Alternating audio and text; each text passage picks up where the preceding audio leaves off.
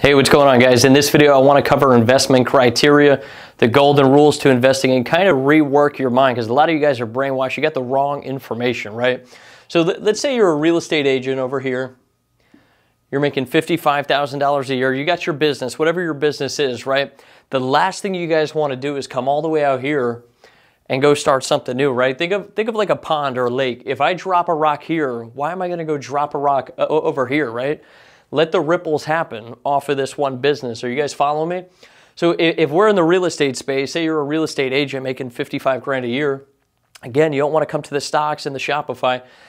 Let it ripple out. So if we drop the rock here, we only want to come out to here on that next thing, right? So if you're a real estate agent, what could you do? You could add wholesaling into your business, right? So when they don't want to list, we offer to wholesale. We try and buy it. We try and do a wholesale deal, or vice versa. Maybe you're a wholesaler making 55 grand a year, which is low. That's on the low side for wholesale. But you can get your license, and those people that don't accept your cash offer, you could offer to list, right?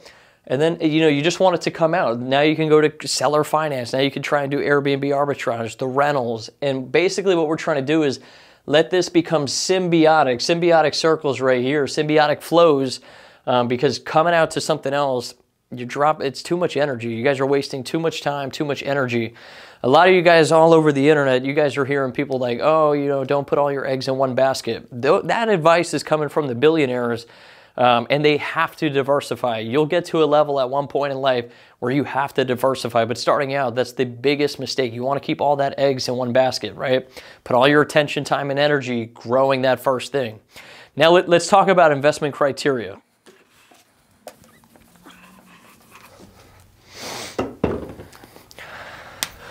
So when it comes down to investment criteria, I got 4 rules for you. This is going to reshape how you really think about where you're going to put your money, what you're going to invest in, right?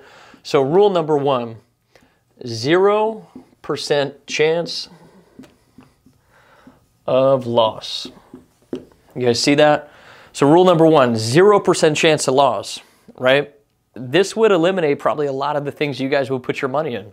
You wouldn't be playing with Bitcoin. You wouldn't be, trying a Shopify store or buying some business that's making a few bucks a month, right? So 0% chance of loss. That's rule number 1. Rule number 2 is it throws off cash flow.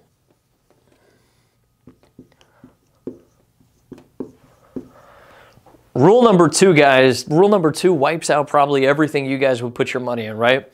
Bitcoin, there is no cash flow, right? The stock market, 0 cash flow. I need checks coming to me every single month, right? A 401k, a Roth IRA, all that stuff, guys. Number 2 wipes out all that crap you would put in.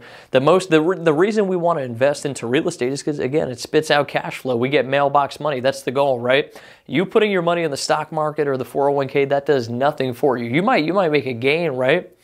But even that gain still ain't going to do nothing. Say you make $1 million on a gain. You can't retire on $1 million bucks, right? But I could retire with a few rental properties paying me a few $1,000s a month. So number 2, cash flow. Must have cash flow. Number 3, cash flow increases. Cash flow goes up. Cash flow goes up. So in the real estate space, guys, in the rental game, how I show you guys how to get free rental properties, even if I do nothing to my rental properties, as the inflation goes up, market goes up, so do my rents. I just need to maintain the asset. So again, super, super important. You guys get these 3. So, 0% chance of loss, has positive cash flow. It spits out money every single month. Number 3, cash flow goes up over time. And number 4 is the asset appreciates.